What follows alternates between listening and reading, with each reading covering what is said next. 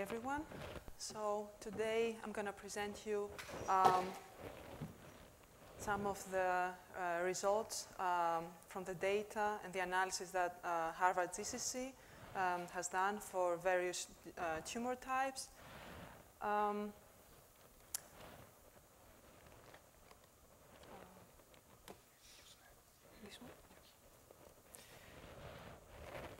So I'll start with an overview of the data that we have generated and our pipeline.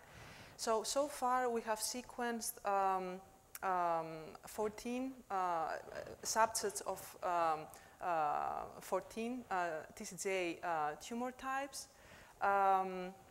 We have performed paradigm whole genome sequencing on on a fold coverage of 6 to 8. And this was done not only to this end, but primarily to detect structure variants. So for analysis, we used two tools, Breakdancer, which detects discordant read pairs, and also Meerkat, which gives the advantage of detecting the split read that spans the junction breakpoint. For this analysis, I included data on 12 tumor types listed here. In total, there were 1,200 tumors, and their matched normal samples, either blood or tissue, that were used. In the majority of these tumor types, we had at least 100 samples in each case, and for 3, around 50 sample pairs. So here's an overview of the distribution of all the sequence samples regarding the number of structure variants that were detected.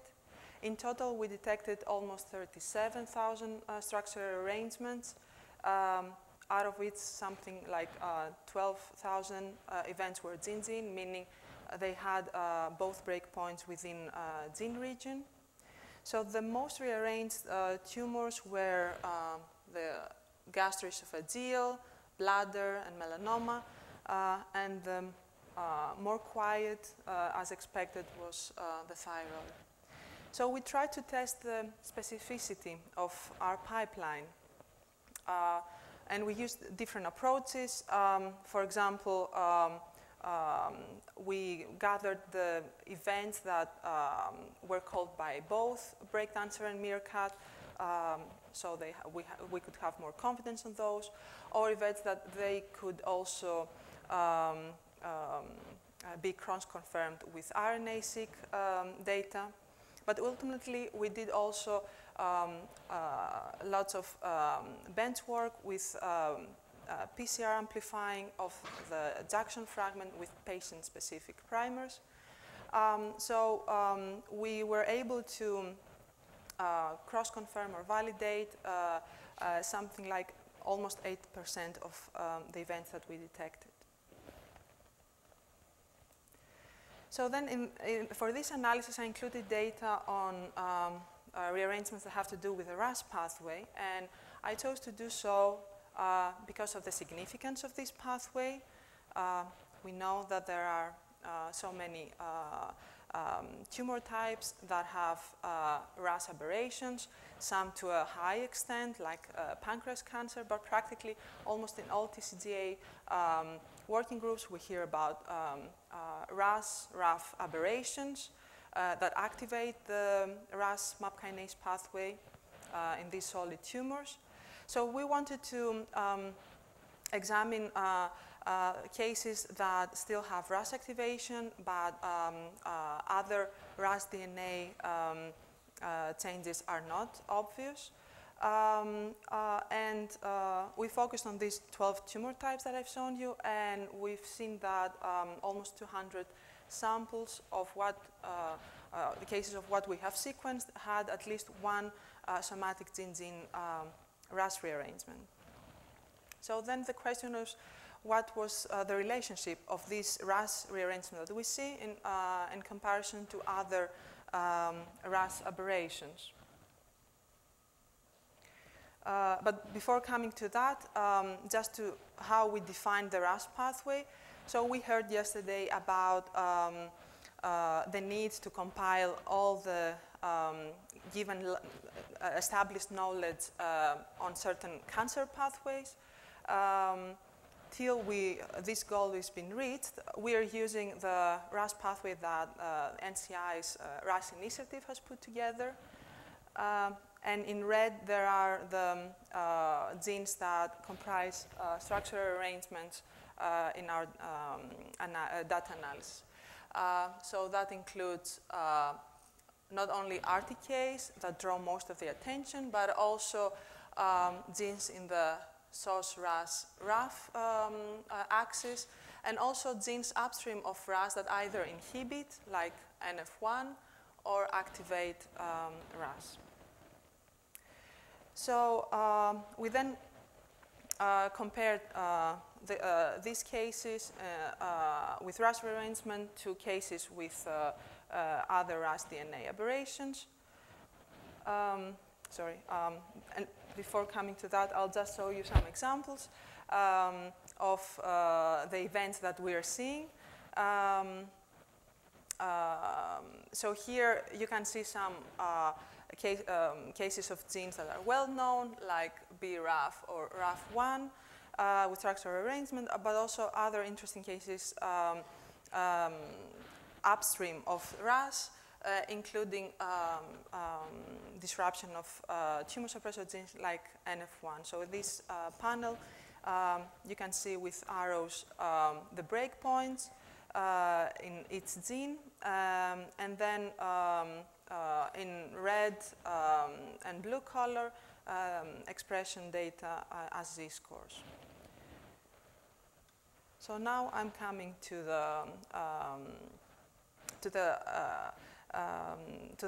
the question whether the RAS rearrangements co-occur with other RAS somatic aberrations. This subject has already been touched by another speaker yesterday, saying that it seems that aberrations within one single cancer pathway seems to be mutually exclusive across different cases, and that's what we also observe here. If we compare the RAS structural arrangement with RAS-RAF mutational amplification, so we see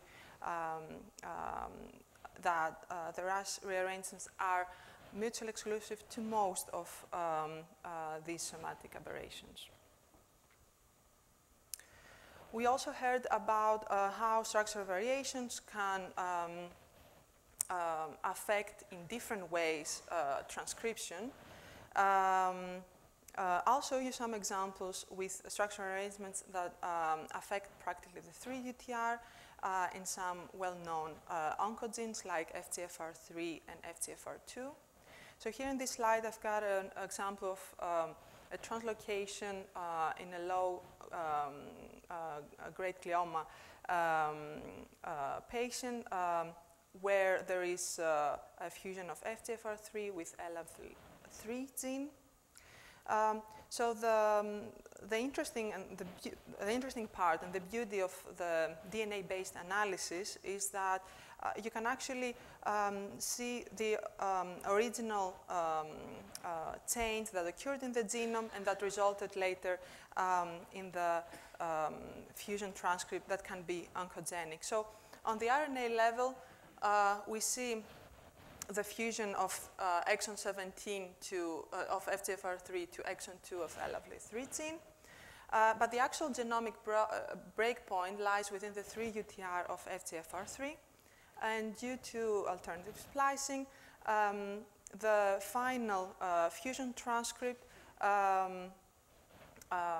is missing its 3 UTR. So now there is already experimental data for other gene fusions like FGFR3 TAC3, and how these are oncogenic because of the loss of microRNA control over FGFR3. So that could be assumingly a similar way through which this rearrangement and fusion are oncogenic. In a similar way, we detected an inversion in a gastric case where FGFR2 is linked to WDR11 gene. So in this case, the genomic breakpoint is in the last exon of FGFR2, and interestingly, there is a new stop codon within exon 17, and finally, FGFR2 is losing its 3-UTR and acquires a new 3-UTR practically, part of which is intron 17 and part of which is a fragment of the 3-UTR of WDR11. So assumingly this FGFR2 is also lacking control of microRNAs on its original 3-UTR. However, such cases would require experimental validation to show that they are oncogenic. And we generally felt this was very important for all the events that we detected, so that's why we initiated a collaboration to try to functionally validate some of the RAS rearrangements that we detected. And for that, we're currently collaborating with Henry Liu and Kenny Scott from Baylor Institute. And that group provides a very interesting and robust experimental pipeline that can validate mostly rearrangements that result into a fusion transcript that is oncogenic and that drives cell proliferation. So this system takes advantage of a large set of gateway ORF-cDNA clones, from which it is possible to PCR amplify the part of the gene that is needed, and then through a multi-site LR recombination, they can be the final fusion gene can be cloned into the destination vector and finally the expression vector. So these expression vectors are being transfected to BAF3 cell line, a mouse cell line that is normally dependent on interleukin-3. So once the cells are deprived from interleukin-3, then the transformed cells can be selected, and the oncogenic protein, a fusion protein, can drive cell proliferation, which can be measured by an illuminescent cell viability assay. So some of our RAS rearrangements are already part of this pipeline, so I'll show you some results for the TRAC1 RAF1 rearrangement, which occurs through an inversion in chromosome 3 in a melanoma patient.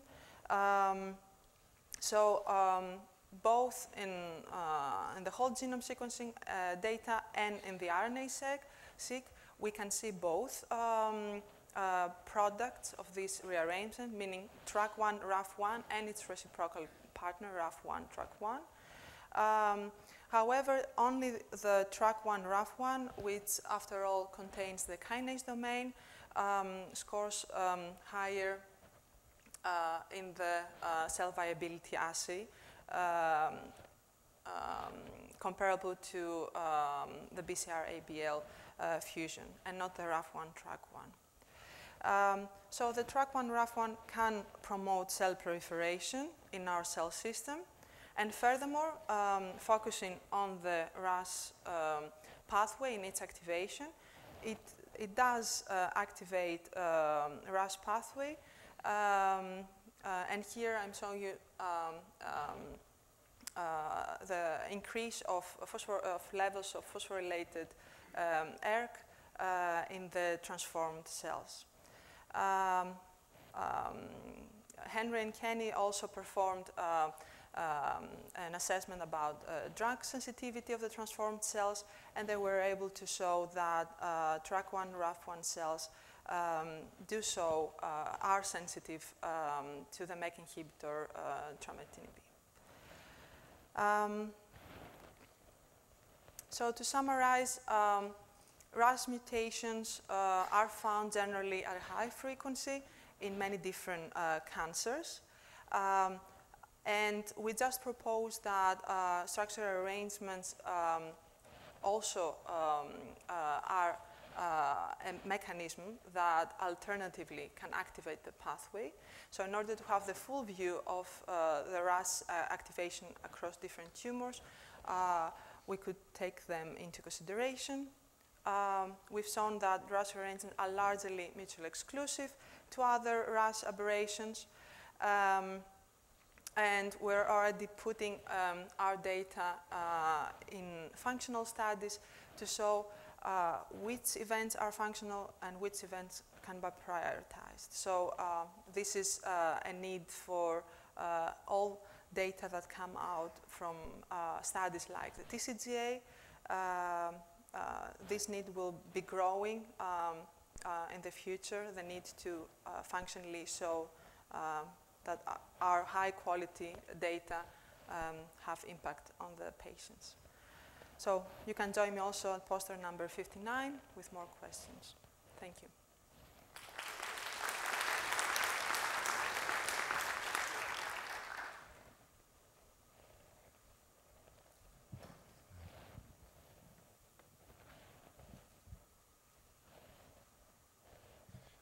I have just a comment to make. I really would advise some caution towards the thinking that the primary function of this fusion is simply to eliminate 3' regulatory regions. And there are several reasons for this, certainly the most important one being that the simple overexpression of the RTK gene, in that case FGFR, is of a much less value in terms of oncogenic role than the expression of the fusion. What we typically see is that, in fact, is the fusion gene which is extremely transforming the fusion protein and not the expression of the individual partner. On the other hand, the 3' gene is clearly very important in providing multiple oncogenic activities such as homodimerization as well as aberrant activation of downstream signaling. I mean, the idea that there is a simple activation of the canonical RTK pathway here, most of the times I should say is not correct. So these fusions clearly have novel functions most of the times, and the elimination of regulatory regions is probably just an incident of the genetic rearrangement. Thank you for this input. Unfortunately, the functional system that I've shown is not appropriate to test this. However, I think we should test more about what's the functional impact and on which cancer phenotype they're actually contributing.